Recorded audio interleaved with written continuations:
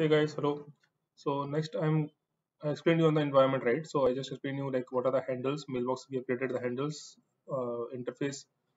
This is the environment, right? So uh, interface information we need to interface is like a hardware, right? Which will sit between the test and the duty, right? But to pass interface information to the classes, right? We need to have the virtual declaration. So we did the virtual declaration here for the environment, and we created the handles for all the stuff which are inside the environment. What are the stuff inside the environment? Are the cover groups, generator block, drivers, and monitors and scoreboard, all in configuration, right?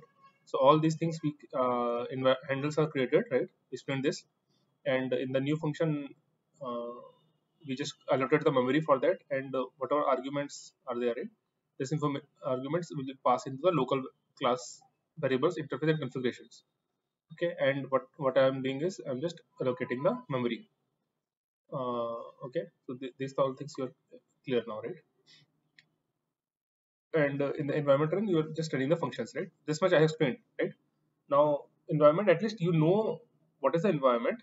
Okay, now we'll go one by one onto each of these blocks. Okay, what is what? So this much is clear, right?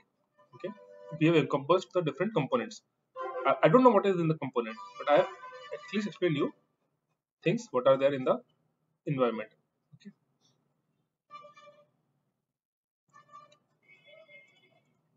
so there is something called as driver one. Okay, let's start with the uh, thing here. This is the driver one. So what is the inside driver one, right? So first we should understand what is the packet. Packet, you see, it is nothing but data in, address, data out, enable, write. And here I'm not declaring any input directions, something, right? It's just a class, nothing else. It's just a class. Okay, and 8 bits. It's familiar to the duty, right? It has the 8-bit data port and 6 bits address port. Same thing familiar here, right? And it has the 8-bit output port, right? So same thing. Okay, just that there are two data inputs in the duty. There is only one here, and two data output ports, but there is only one declaration, right? This is a packet, right? So this is a packet, okay, which has these things. Okay, now in the driver side, uh, what we are doing here, you see, I'm just including the packet here. Okay, and I'm just creating the handle for the packet. This is a mailbox generated to driver one. You see, this driver has only one mailbox, and what is coming it to it is from the generator block, right? So you see, generator 2 to driver 1. Here they're using TX, I'm saying generator. Okay, you can understand vice versa, right? I'm always speaking generator. And you see, there is a virtual. Okay, so everything inside the environment, right? Will interface will be like virtual. That's how you can attach the information, right? Then you see, there is an external function because look, you don't want to describe everything inside the classes, right? So you can use the external function here. You see, external function, and you see what is the in the external function. I'm passing packets. I'm creating the handles for the packet, mailbox, and interface. Okay, so these are the arguments, and these arguments, how the values passed to the arguments from the environment you're getting, right? In the environment, what was the thing?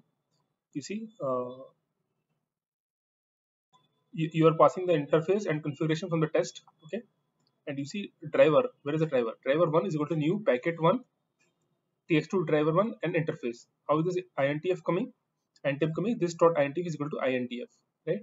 So local interface of the class environment is getting passed as an argument in line number 43, and tx2 to driver one is the mailbox connecting the generator to the driver. Packet one is nothing but the handle, and we have created the memory here. Okay, in the environment. So you hope you got this much. Now, if you got this much, so there's the same thing that is passing, right? So these are arguments are getting the values from environment.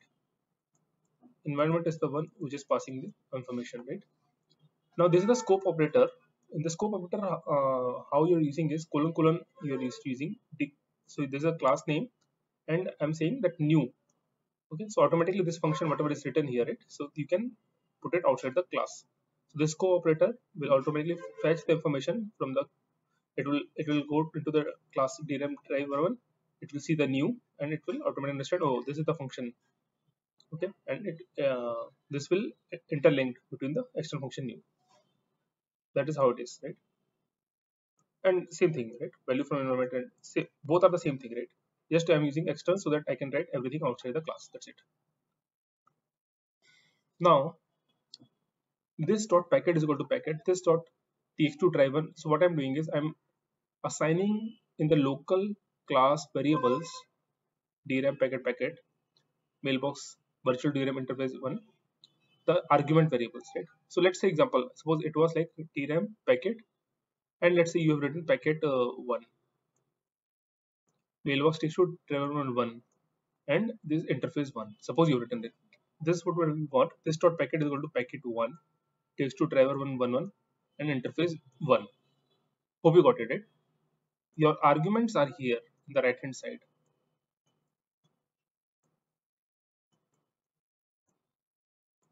Okay, and this dot packet is signifying the class variables. This packet. So your class local variables are getting the values.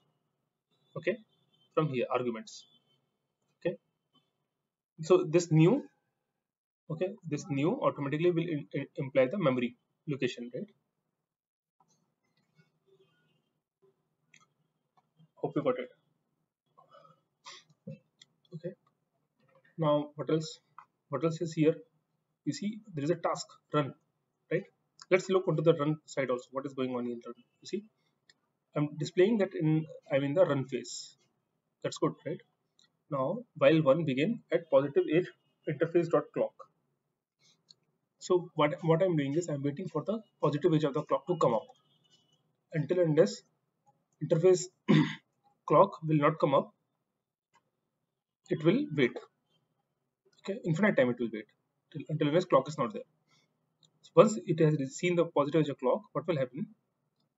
It has to collect the packet from the generator, right? So you see tx2 driver1 dot get packet. It will collect the information from the packet, from the mailbox. Mailbox is going to collect information from the generator block. tx2 driver1 dot get packet. Okay, packet. What I'm doing is dot enable is equal to 1 tick b1. Why I'm doing this here? You need to understand this, right? Because look, if suppose in the packet itself I would have driven the enable signal as 1, right? What if suppose this packet was not received in the driver 1, I would have not known, right? So I'm enabling the packet once I have collected the information from the generator. Okay. Similarly, interface.enable is equal to packet.enable. Now interface signal is getting interface has the enable signal, right? It is getting driven from the packet.enable once I've collected the packet. Things are clear. Now what is this packet.write is equal to 0? This is nothing but a write operation. In the write operation, what happens? You need to write the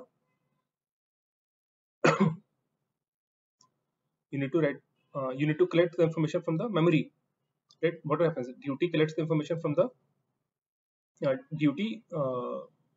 What will duty do? Duty collects the uh, input, okay, data 0 in, and it will write it to the particular memory location, right? That is what duty has to do.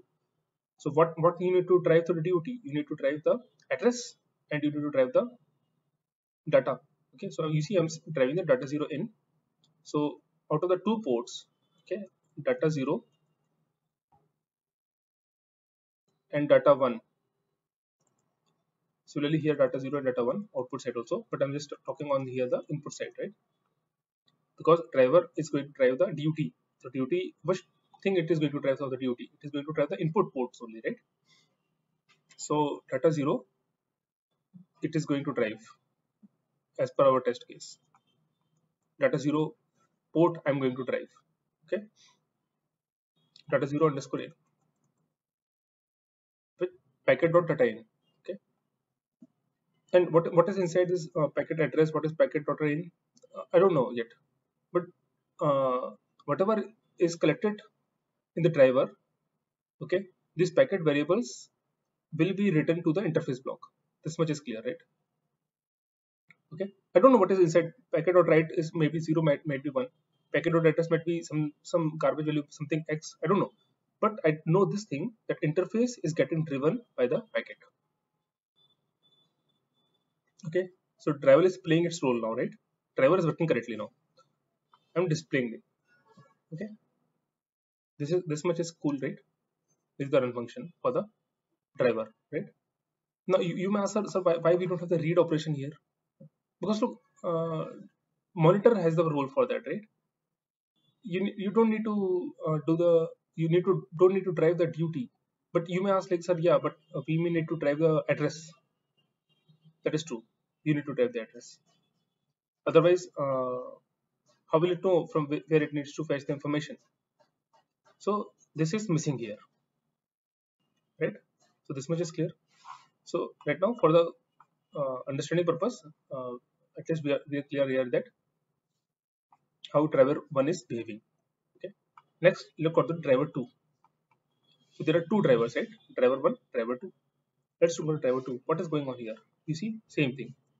Packet handle created, mailbox handle created, interface virtual function handle created, then external function I'm calling. Again, same thing. Argument is getting passed to the local class variables. Then I'm using the run phase. Then I'm waiting for the clock edge. Then I'm receiving the packet. I'm driving some pen and driving the packet enable to 1, and I'm passing the interface enable as whatever I have written in the packet enable, that is 1. Okay, then for, and here what I'm doing is WR is 1, that is what is the read operation. So from one driver I'm trying to have the write operation, and in another driver, this is my way, right? You could have the read write in driver 1, you could have read write from the driver 2, no problem, absolutely no problem, right? But I'm doing the, from the driver 2 I'm going for the read operation. Okay, so interface dot write 1 is equal to packet dot write, interface dot address 1 is equal to packet dot address. That is what I'm doing. So, okay, so you see, this is the thing, and this is the packet 2. Okay, next we'll discuss the monitor in the next class. Thanks.